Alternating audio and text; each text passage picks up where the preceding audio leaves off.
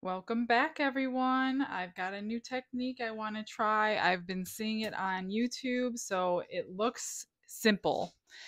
And when it's too good to be true, it usually is. So today is our test. We're going to be throwing all kinds of things in these two coasters. Alcohol inks, some pinata white, more alcohol inks, some gold alcohol ink.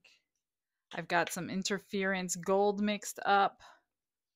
I've got some iridescent flakes we're going to put in. And let's see how this works. So I have mixed up medium density 1-to-1 resin, and it's on the thicker side because it does cure in 8 hours. So I'm going to just drop some of these iridescent flakes in first, and they should sink to the bottom. Not many. Just to give it, oh, that one is no good. Should give it a little bit of shimmer. Hopefully this is a success. I don't see how it can be, but we're going to try. So we're going to get these in there. Just random. Everything is random on these. So whether it works or not, I have no idea. Okay, so the idea is to put everything in randomly, and then we're going to swirl it at the end. And I guess the thicker the resin, the better it works. So I chose peacock colors because I haven't done that yet. And if it works, I think it'll be really pretty. So let's start with the purple. And again, we're just going to drip it wherever you want. That's what I hear. We'll do them a little bit different. And as they move, we add more, and it's kind of like layering. Oh, let me shake this up. I didn't shake it. If it works, I think it's going to be really pretty. If it works, I'll do a whole set. I really was only going to do one, but I was using the resin for something else, and I had enough to split it into two.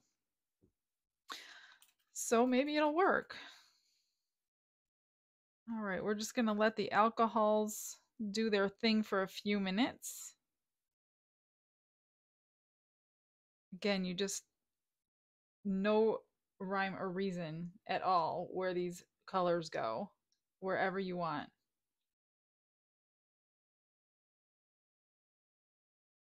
We're just going to let it do its thing. See how it's separating? So I want to let it just sit there for a moment, and then I will come back when it's done moving and add some more.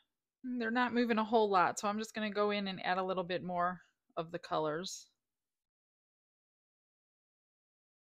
Now this resin is a little thicker, so it probably won't spread like it would on a thin resin.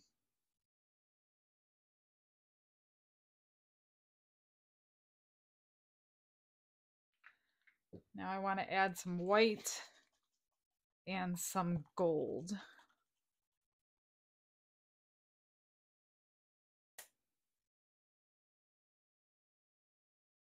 Not a lot, just a little, I think.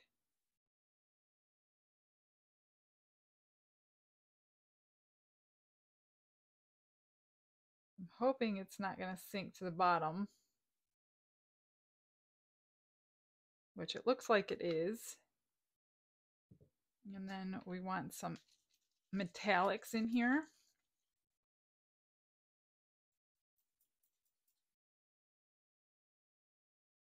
Oops.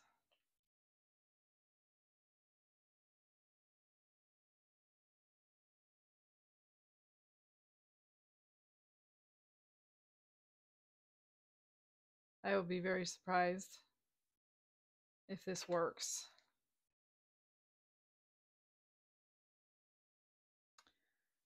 And then what you do is you take this interference, I guess any mica powder, but I saw them using interference colors. And you just kind of, I think I'll just do what they were doing.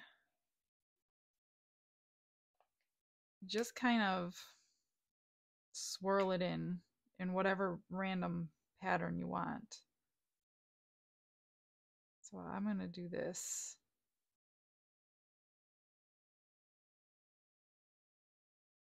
Let's do this one a little different.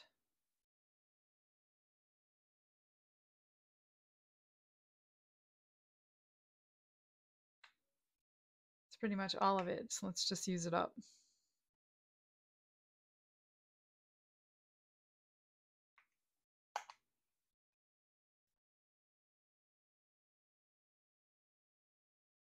Strip some in.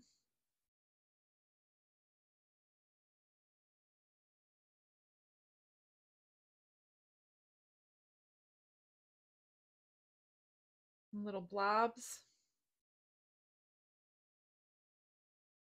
I'm going to be shocked if you're actually watching this video because that means it worked and I went ahead and put it on YouTube because to me this is just a mess. It's supposed to be something that you can't screw up.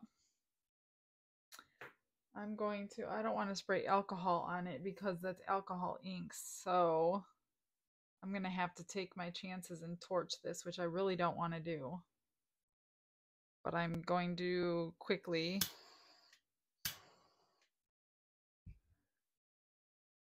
Now I'm going to let this sit for the next 10 minutes and then I'll come back.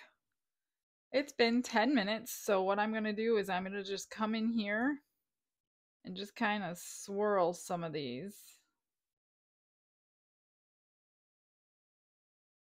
Just kind of give it some interest.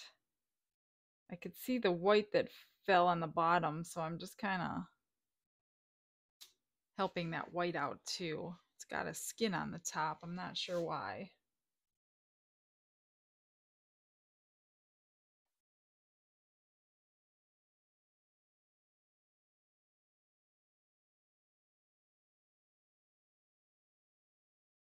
So after that, that's it. That's all we do.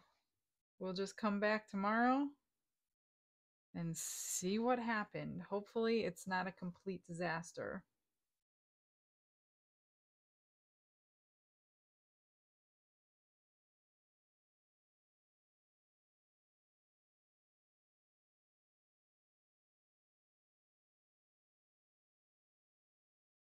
I don't know what the skin is on the top. That's it, guys. I'll see you tomorrow.